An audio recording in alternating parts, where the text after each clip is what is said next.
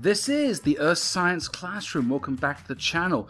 This video is in the Soil Science playlist.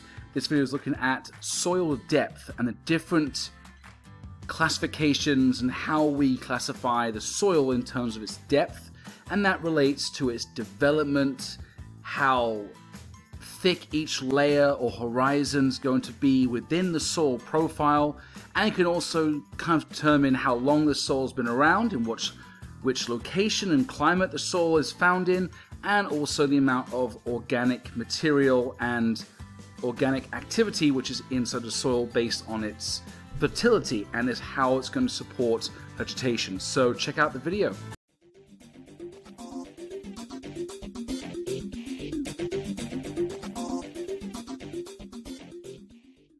So generally, soil is divided into 5 depth phases, and the phases refer to the stages of development the soil goes through, and the deeper the soil, generally the more horizons or layers the soil is going to have, and the variables that create this soil are going to be persistent for a long time to create this very thick and diverse and multi-horizon soil. Now, soil is between 3 to 5 feet deep generally, which is 36 inches down to about 60 inches. Now, you can get thicker soil and deeper soil, but it depends on the location, and generally it's between 3 to 5. Again, you can have very thin soil. Again, it comes down to the area and location that you find it in, because each location can be different based on a multitude of variables, such as the soil's characteristics and composition. So we know that there's 4 main elements to the soil, which is the mineral component, the solid rock component, about 45%. Then you get the 5-10% organic material and humus and organic material with roots. And then you have the pore space, which is filled with either water or air. Now those can vary based on depth and location, and those can affect how the soil develops. And how long the soil has to develop will control how deep and thick the soil is. Then also you have the gradient, the slope, which is the terrain and the relief of the location the soil is found in. There's a higher gradient, there's more chance of mass movement and movement of water across the surface, not through the soil, with less leaching and percolation, and you'll get less development of depth with a higher gradient location. Then you have vegetation. Vegetation links very well also with the organic and animal activity within the soil, can create a deeper, more thicker soil closer to that 5 feet rather than 3 feet. And that is all linked up with one major thing: climate. The climate is the persistent atmospheric conditions between both temperature, seasons, precipitation. So you have this seasonality aspect of wet and dry season, or it's more of a four season location, and you can get this larger development with a 4-season soil compared to, let's say, a wet and dry or even a 1 or 2 season location. Depends on latitude and the concentration of radiation from the sun. And this would lead to the amount and availability of the water. So either groundwater supply moving through the soil, through the rock layers to a location to provide the adequate water supply for organic material and biotic component, and to create the leaching and percolation of nutrients down to deeper levels in the soil. Or you have meteoric water which comes from the atmosphere, which falls as rain, and it's the balance between evaporation and rainfall which would dictate the depth and quality of the soil. Another variable that can come into play with soil depth is the bedrock, the type of rock that is being weathered and broken down to create this parent material in the sea horizon, and this would create smaller amounts of rock to fill in and adds that mineral component. But the breaking down of the bedrock is very important in how fast it can break down, which can then help to build the soil and bind it with the organic material into a deeper, thicker, and more horizon profile. So as part of the 5 phases of soil depth, we have 3 right here. We have very shallow soil, and we have moderate or intermediate soil. So this diagram is showing on the left hand side is the very shallow and shallow soil depths, which includes these two different profiles. And we have the moderate and intermediate on the right hand side. Now in the middle, I have an example of depths. So very shallow soil would have obviously from 0 inches or 0 centimeters down to around 10 inches. That's around 25.4 centimeters. So it's basically less than 10 is very shallow soil.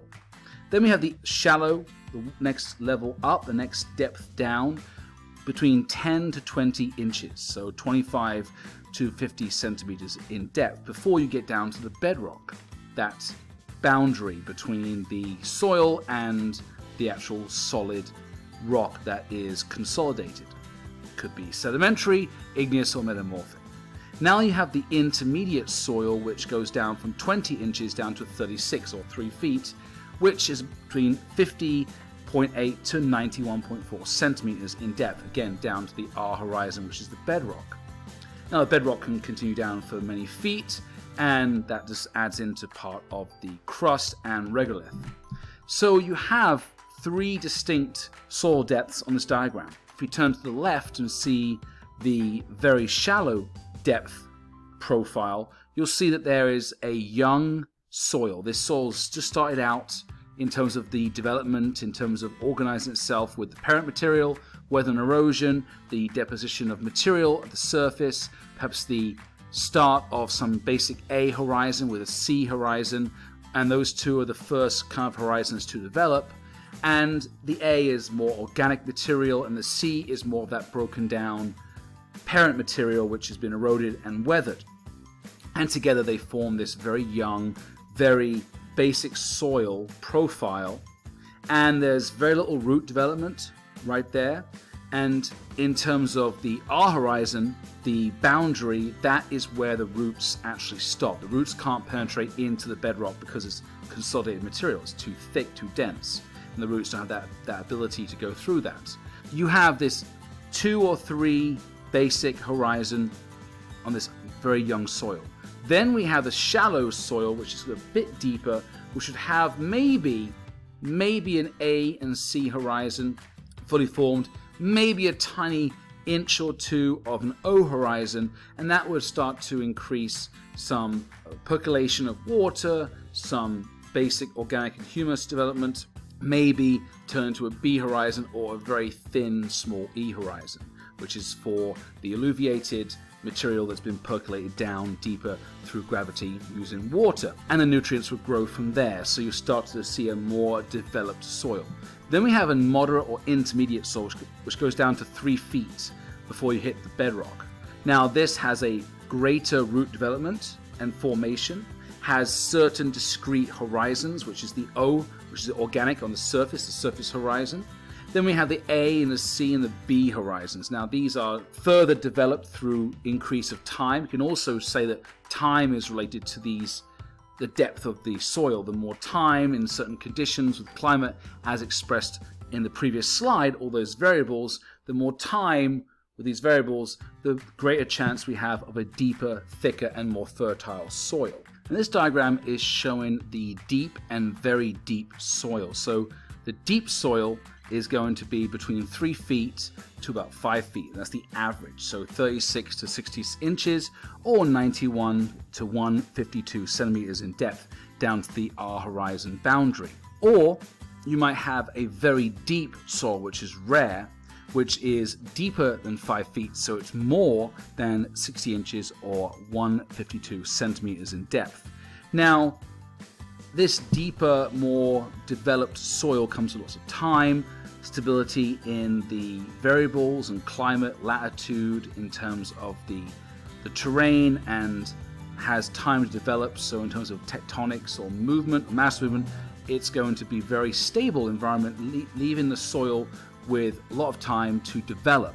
Now, when you have these deeper soils, you have the surface horizon is generally a very thick O horizon. Now I'm going very general in terms of like a forested area.